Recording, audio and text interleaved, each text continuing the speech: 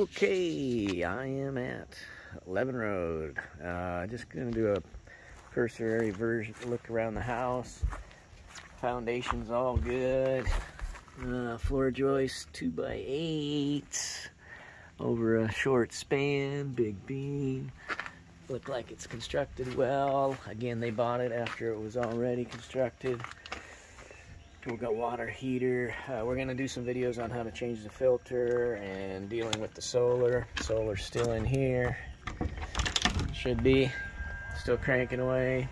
And out back, we'll get a video that shows on just what we gotta do. Or just to keep a line. I have no idea what these words or these letters mean. But it does work. It's a great system. And we'll make another video on how to operate it. Yeah, just everything looks nice. Posts are all where they should be. Posts and beams.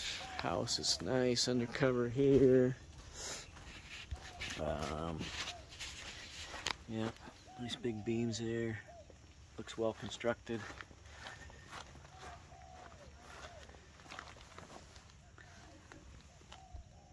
.16 on center, 2x8s over a 10-foot span. Looks really well. Again, this is the outside on this side. We've got T111.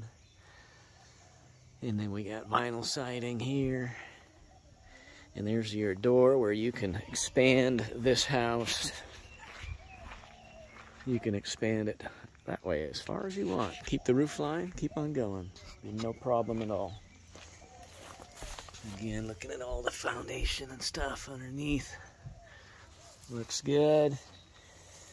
The little piglies have been coming in the yard and rooting up things. Got the pond doing well. And the ferro cement catchment. And we're just looking at the yard. Like I say, this is pig territory, and they came in and did a little rototilling the other day. They do that. Alright, we'll take a look inside. Okay, coming back in the house, take a look at the inside again. All looks really nice. Cupboards are all there, floors here. Beautiful wood. Again, refrigerator stoves work. Everything works nicely.